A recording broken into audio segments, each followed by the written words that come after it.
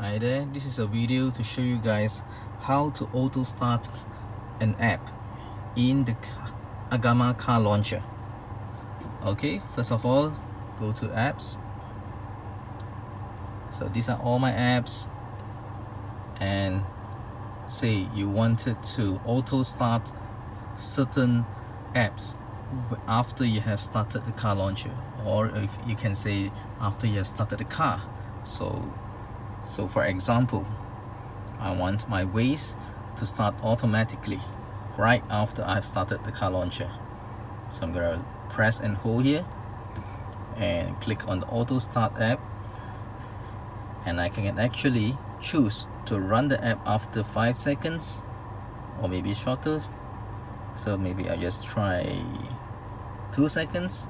Okay, let's press on OK, and as you can see here, there is a rocket sign here, and let's click on it.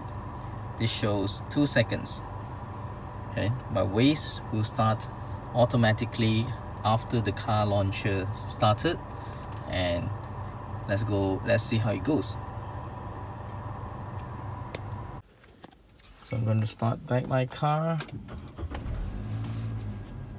and let me just stop the music, and I'll wait for the car launcher to start. So it won't start until I press home. Okay, and 1 second left. Start Waze for me, and there you go. It will start automatically for me. But remember one thing, yeah? Let's go back to the home again. In order for you to get this to work, make sure in the settings you have set your, what is that setting again?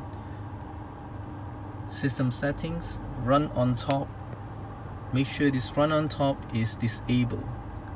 Otherwise it will keep, having that car launcher running on top of whatever applications that you have auto started.